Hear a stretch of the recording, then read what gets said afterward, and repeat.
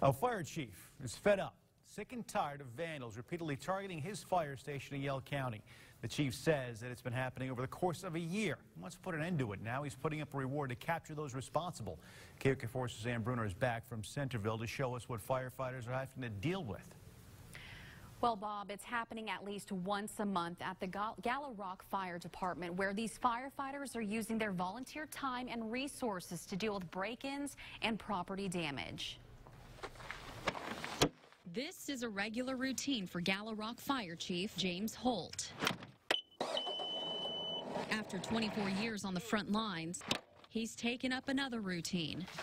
Wash the buildings, scrub them down, get the gravel out of the grass. It's a result of vandalism. Just start spinning their tires, and which they're slinging the mud up on the building here. So, I mean, it's all over the building. A 2-hour cleanup process firefighters say could be used for training. Vandals also busted out a nightlight and broke into the fire station twice. It's just disappointing. They've run into our handicap parking sign, knocked it over. Someone even did their business along the side of the building. It's come to the point where Chief Holt had to contact authorities.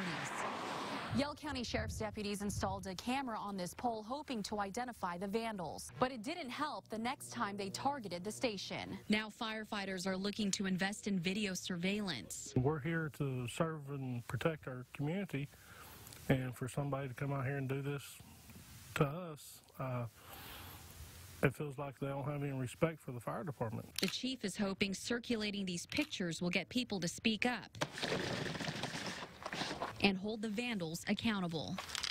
I just hate to see anything like this happen, and really I'm just kind of sick of it. Now, Chief Holt took his concerns to Facebook, where community members donated $400 for a reward. The chief added in $250 of his own to help catch whoever's doing this. If you have any information, contact Yell County Sheriffs.